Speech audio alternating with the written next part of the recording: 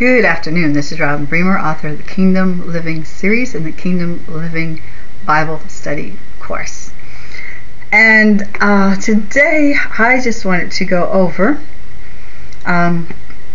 Isaiah 32. I want to show you what two different ways to look at this really cool scripture. Let me read it to you. Isaiah 32, 17. The work of righteousness will be peace, and the effect of righteousness quietness and assurance forever.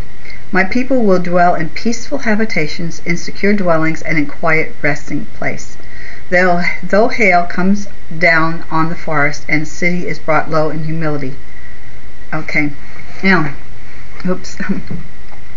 One of the ways that I use this scripture is for tornadoes and bad weather. It says that we live in peaceful habitation, secure dwelling, and quiet resting place. So I claim that my house will not be burglarized, it will not be burned down, it will not be blown away, that nothing bad will happen to my house. Excuse me. I don't know what that was. That nothing bad will happen to my house because of this scripture. And recently God showed me another way that we can claim this scripture. And that is, Jesus said that he was going to heaven to make a dwelling place for us, a house.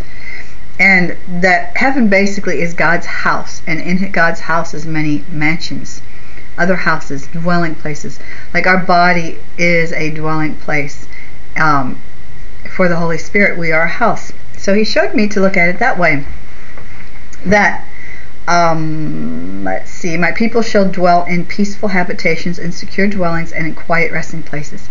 He said we can look at that as our body. Our physical body houses our spirit. Our physical body is our house for our spirit.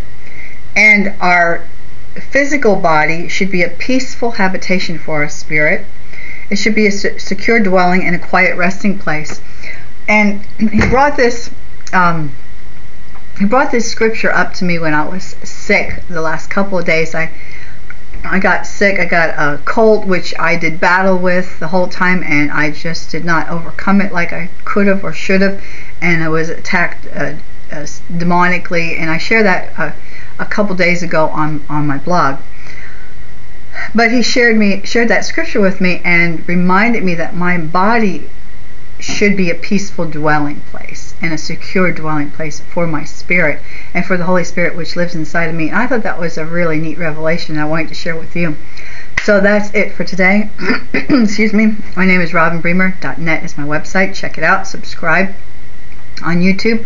Follow me on Pinterest, on Twitter, on Facebook.